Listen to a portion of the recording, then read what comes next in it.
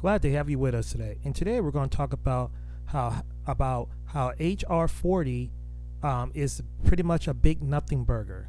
So this is a bill that was introduced by Sheila Jackson of Texas. She's a Democrat, and she's from Texas. And this was a bill that was created by her to do study on reparations. Now, you're good. Now, I know you guys have been hearing talks about HR 40. I've been hearing about HR 40 the past almost about 2 years now. Okay, I know everything about that bill. Okay, now what I'm trying to put in focus to let y'all know to not be fooled by these Democrat shields, especially my black community. Now, what you're going to hear about now, because of what happened in Louisiana and what's going on around the country, that the black community want reparations. They want to end qualified immunity and a bunch of other stuff. And reparations been talked about for a long, long time.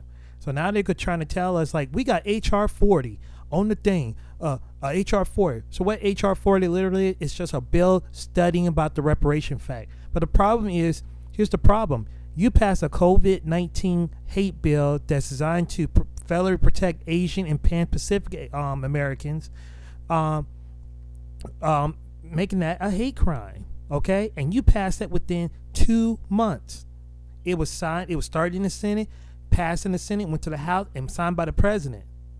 And what I'm going to show you guys, I'm going to show you guys the actual bill in a post I posted about almost a year ago when I was arguing with this Democrat shield on a thread, and how I debunk how the Democrats don't care about black people. They're going to use HR 40 as a, as you could say, a carrot to put in front of the black community to go ahead and vote and say, well, we're going to get reparations, but first we need to study. I'm sorry, you didn't study for that bill, for them to be protected. You didn't do a study for Ukraine.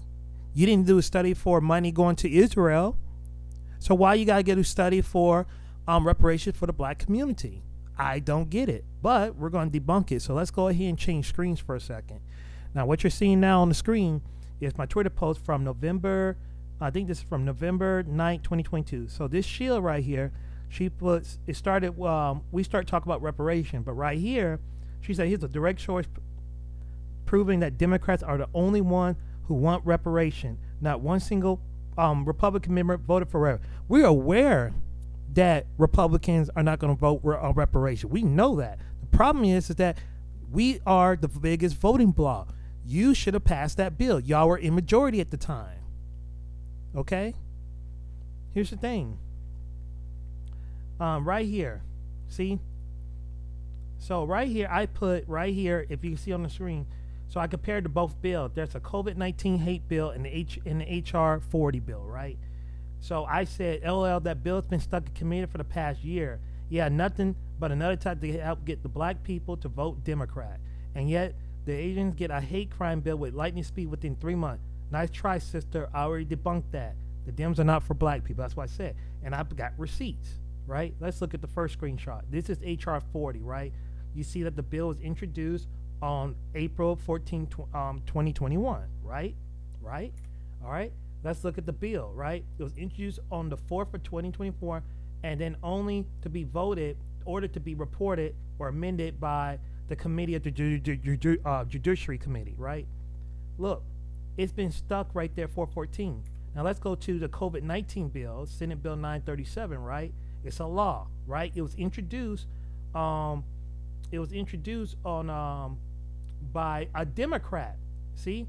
It was introduced by a Democrat, Senator Rich of K from Hawaii. It was introduced by her, right? She created this COVID-19 crime bill, right? She's Hawaiian. She's because she's considered Pan Asian. But anyway, look how fast that bill became law. It started on March the 23rd, 2021, and became, and you saw on the previous school, it became law on March. I'm sorry, not March. That's May 20th, 2021, signed by the president. Okay? You see, folks? You see it? You see it? Right? Right? You see that. Lightning speed, right? And just for clear text, let's go to the bill right now and see what the current status. Well, would you look at that? It's the same status. Nothing's changed, right? Since 2021, this is the latest action right here by the House. Ordered to be reported. That's it. This it. And remember, this is 2021. It is 2023. It is October 23rd of this record, 2023. Okay? It's a little bit over 2 years now. And it's still sitting in the same thing. But yet they're going to use this HR for the commission to study the reparation proposal for African American Act. They're going to use this to put the carrot in front of you to go and vote Democrat. Don't fall for it. Because what I would ask these shills, if they bring that up, I said, yeah, but you had another Democrat from Hawaii that got the bill to pass through both houses of Congress, through the Senate and through the House, and signed by the president in less than 2 months. I don't want to hear nothing about Republicans. And you can see right here what the Shields does. She said, it's been stuck because the GOP refused to vote on it, but you helped prove a point that the Asian bill was passed in a week, and the reparation because the city because Republican. No. See, that's Hillary tactic 101. Blame the Republican. Nah, you guys were a majority at the time. You guys could have passed something. Or you could have brought say, oh, well, we're trying to pass it, but it wasn't for that. Because here's the thing. The Democrat Party, including Raphael Warnock, my senator from Georgia, voted yes on the COVID-19 hate bill. He voted yes for it. I didn't hear him say anything about, well, why can't we add the black community to it? Why can't we? I didn't hear any talk about that. No. It's not going to work. The whole Democrat Party voted yes for that. And now they want to come and dangle the tariff front. Don't fall for it. I just gave you all the receipts. So many shield, and I'm going to show you again. This is the bill. And if you don't believe me what the bill said, look, this is the first chapter of the bill, right? From the COVID-19 hate bill. Congress fallen.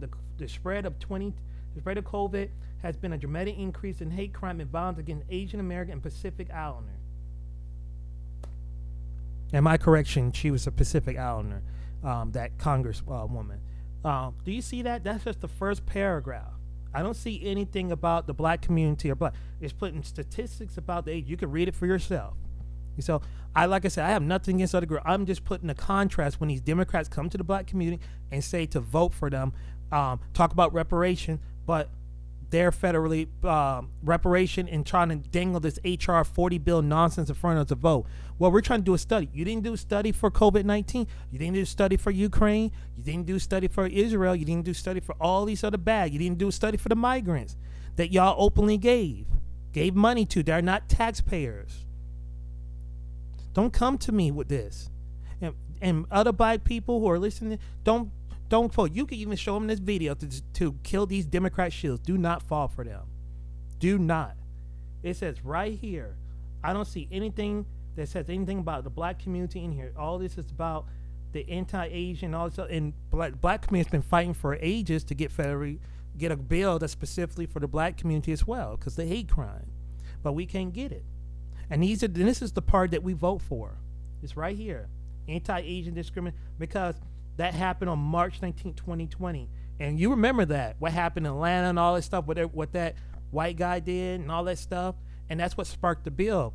That senator from her, also a Democrat. And remember, let's talk about Pacific groups, right? Remember I said the black community is the biggest voting bloc of the Democrat Party, right? The Asians, the whites, the Arabs, the Hispanic, they don't even come close to what the black vote is. It's the biggest part. If the black vote just left and it was up to them, they're not even active voting. They wouldn't win an election. But this small group of people were able to get a federal crime bill within 2 months, just like that.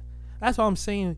These Democrat shields are going to try to fool you. That's all they're talking about now. Roland Martin, all these other people, they're going to be talking about HR 40. But you show them. You say, well, the bill hasn't gone in for 2 years, but yet you had a federally bill that was passed within 2 months, signed by the president.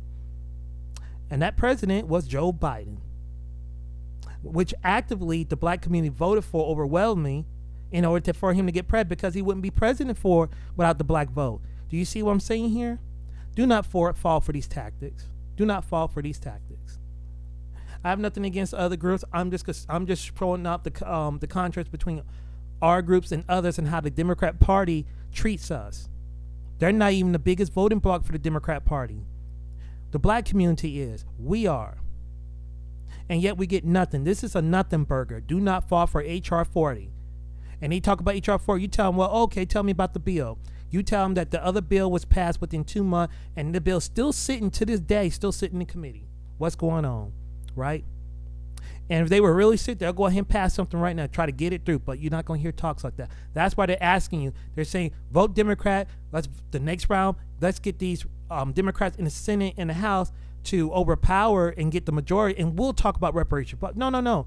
You should have passed reparation back in 2010, 2008, 2010, when Barack Obama and Democrats had majority. They should have passed reparation then. And now y'all want to do a study, but you didn't do a study for the migrants and other groups? Oh, no. Don't fall for it, folks. Don't fall for it. This is a big nothing bird. Don't fall for it.